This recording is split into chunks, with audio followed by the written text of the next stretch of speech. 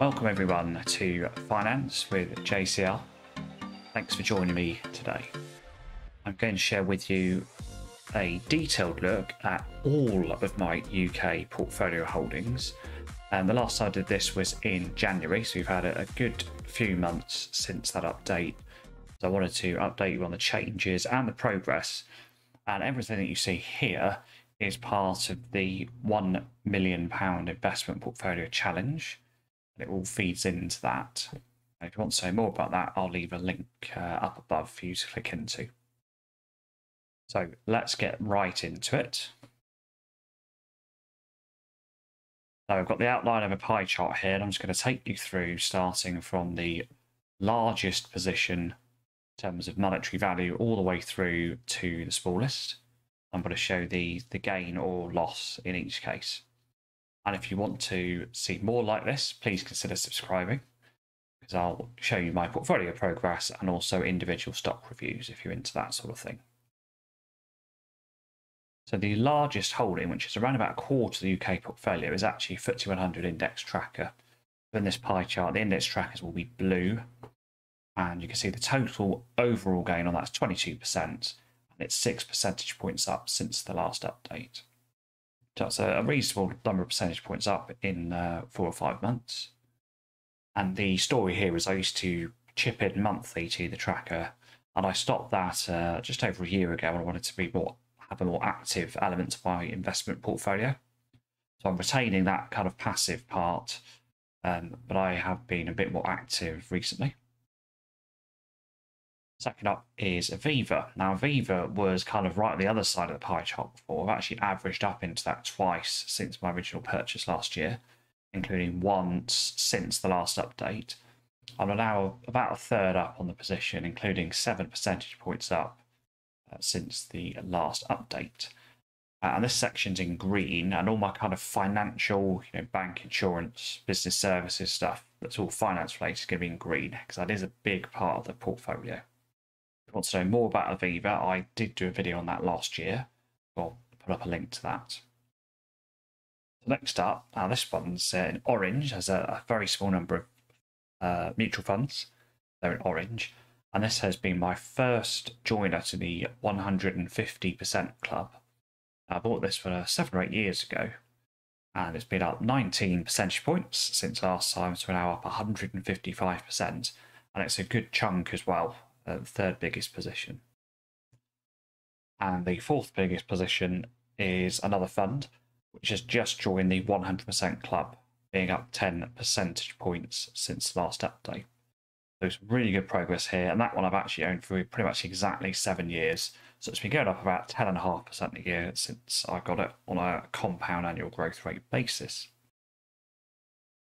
And then we're on to the UK index, so that's up 8 percentage points, and I've trimmed that a little bit since the last update because I was quite UK index heavy.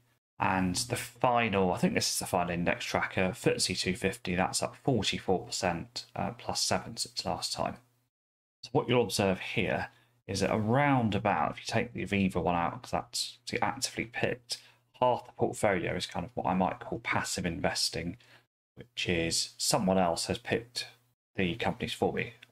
Index in most cases, but there are a couple of funds there as well. So we now get into the actual active stock picks, which is what I've been growing as I've been improving my knowledge over the last couple of years. Unilever is down 6 percentage points. It's a 95% overall gain, which is excellent. But it is just down 6. So it has dropped out of the 100% club, but I'm expecting that to be back. Now, K3 Capital, I've made a video on this one. It's one of my favourite stocks, and I have averaged up into this since the last detailed review. I think it's a great company with an excellent future. I'm up 62%. I'd actually be up over 100% on this now had I not averaged up. But I'm happy that I did because it's improved my portfolio size and my gain because it's gone up since I averaged up. So 62% on that in about 6 or 7 months. So absolutely delighted. And then Legal & General, another insurance company, up a third on that. Nice dividend and up 6 percentage points since the last update. So just making nice steady progress.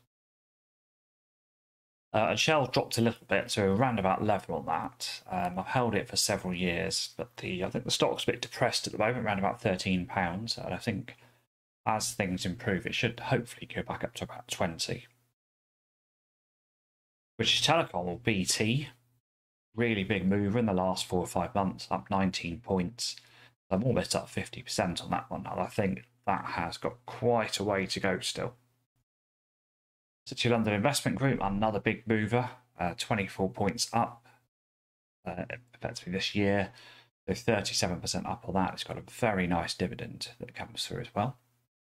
And Direct Line, bit of a faller, but still up 16%. And yeah, nice dividend that comes through on that one. You can see here we're around about, I think this is now 83% of the monetary value of the holdings, and everything in total return is up so far. So the vast majority of the portfolio is performing, which is good, because rule one for Warren Buffett is don't lose money. However, we now get to the first loss. I say loss, one that's down. It's only down 2%, and it's a brand new position. And I've bought this one for the 7-point-something% dividend. So I'm not sure whether it's 2% down, because things fluctuate in the short term. Investec. Now this one last year was at about 0.3 of book value. So I took a small position, and looking at it now, I wish I'd taken a large one, of course. But up 61 points since the start of the year. That's an 86% gain on that one. So that is performing really well. If it carries on, that should well be joining the 100% club quite soon.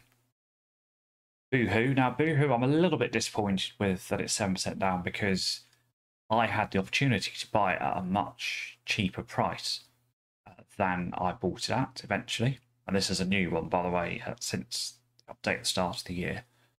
And because I was shilly-shallying a little bit indecisive, I actually ended up buying it at a higher price than I could have done. Really, if I was being ruthless about it, it should be up.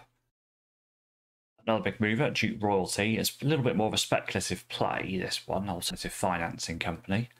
It's up 36 points now since last time, so almost 50% up. It's quite a small position. Plus 500, sort of treading water, really. And then another one, Fever Tree, so up 17% overall, which in about a year, or just under a year, is perfectly respectable. But this one I should have known about. Fever Tree's been my favourite tonic for my gin and tonics for a few years. And I had the opportunity to buy it at about £14. I dithered, I didn't execute, and then it jumped up to about £20 within a few days following their results last year, if memory serves.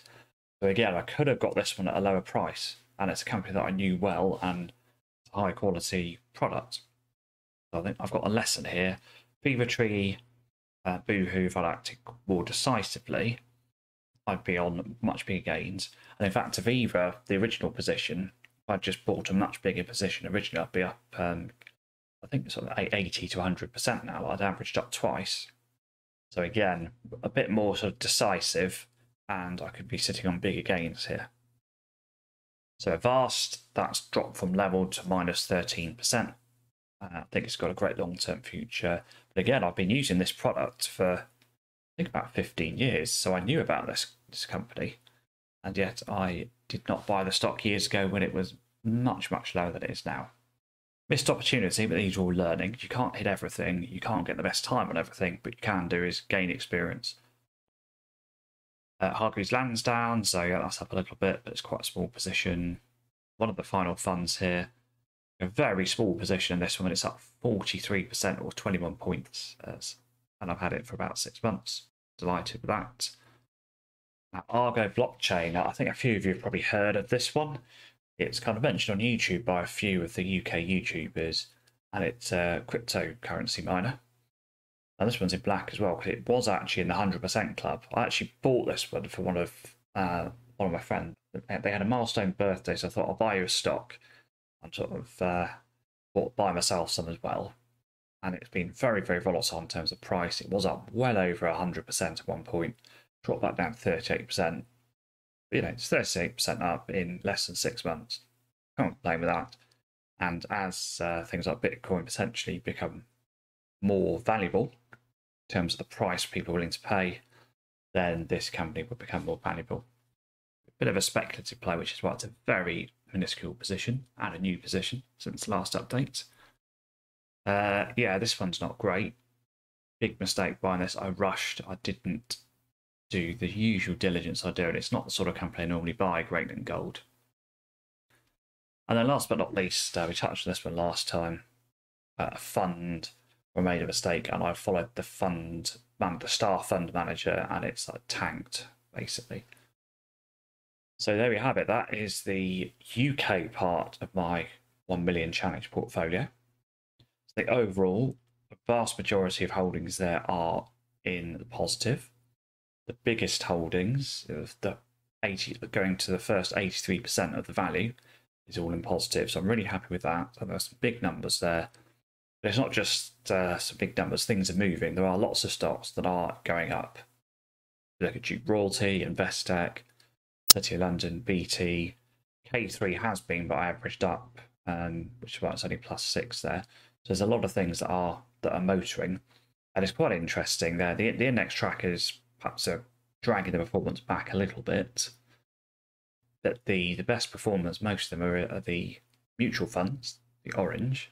I picked some good ones there, and the green, which is actually the kind of financial related companies. First of all, overall, if you aggregate all of that, that's 34% up.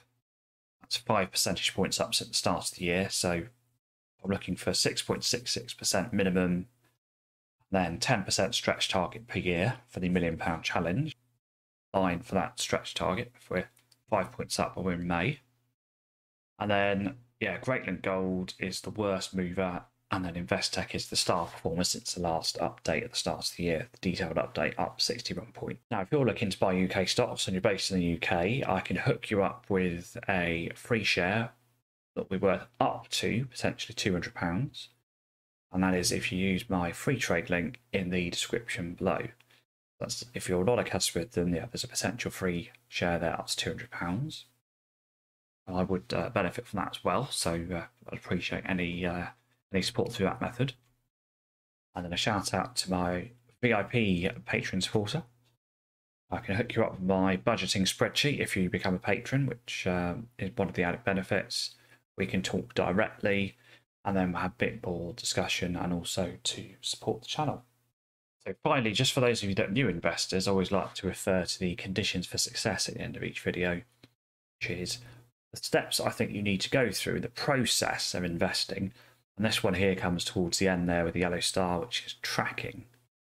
So this is kind of monitoring performance, tracking how things are doing, and trying to understand your portfolio, good decisions that you made, and decisions you could have made better. So being more decisive in your buying, rushing research, for example. These are things that could be improved. So I am really pleased that you've joined me, and if you've managed to make it to the end, drop a comment below just so I know you've watched it to the end. I appreciate it, and thanks for your time. I'll catch you on the next one, and if you do like this kind of update, do let me know below, because it takes a bit of time to pull the figures together and work it all through. But if you do like it, I'd appreciate it. Or in fact, if you don't like it as well, do share your feedback. So thanks very much, and I'll see you next time.